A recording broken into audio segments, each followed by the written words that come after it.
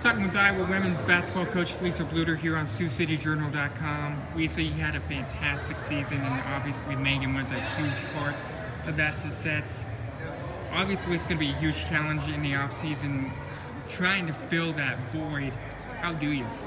You know, you just can't expect the same looking team out there. I think that we have to adjust, and I think one of the things that our staff does really well is we emphasize our strengths and we hide our weaknesses. And so here we're going to be more of a guard-oriented team. We're going to be a little bit more up-tempo, and so basically we're going to shoot a lot of threes. I was just about to ask, is it going to be more guard-oriented, and how do you kind of adjust from going from a post-oriented team to a guard-oriented team? You know, it's not hard. You know, it's just a different emphasis, and it goes back to teaching and going back to like a 4-out, 1-in offense over the summer. And you know, now we get 4 hours a week with them during the summer, and so we get a little extra practice time.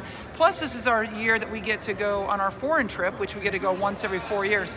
That gives us 10 extra practices, about 30 extra hours of practice time before we go over there. So it'll be really beneficial this year to have that. How much of an impact will this season have on future teams, on future pools, things like that? Yeah, you know, I hope it makes a great impact on recruiting. You know, recruiting is such an ongoing process, but I think that it will help us with recruiting, that we ended up as the 7th ranked team in the United States. But also it's fans, you know, I mean, our attendance was amazing. We broke the NCAA record for most fans in the first and second rounds ever. We had over 23,000 fans in those first 2 games, and so to me I think it's also just putting Iowa on the map with our fans as well. Not only did you guys have a good season, but also Drake, also Iowa State, also UNI. How much does that help having the Big Four all have good seasons?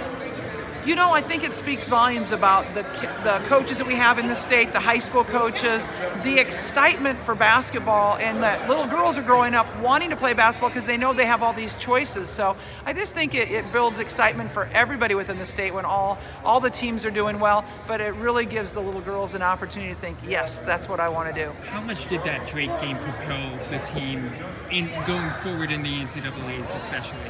You know, I don't know that game in particular. I mean, we had so many great games, and I mean, when you look at, you know, West Virginia, we beat them. You know, we beat Iowa State. You know, all those other games really. I mean, you look at Maryland, beating Maryland twice, beating Rutgers twice. There was just a lot of really good games, and I wouldn't want to say that one game was magical or anything for us, but it certainly was a great win. What did the returners learn from the Baylor game?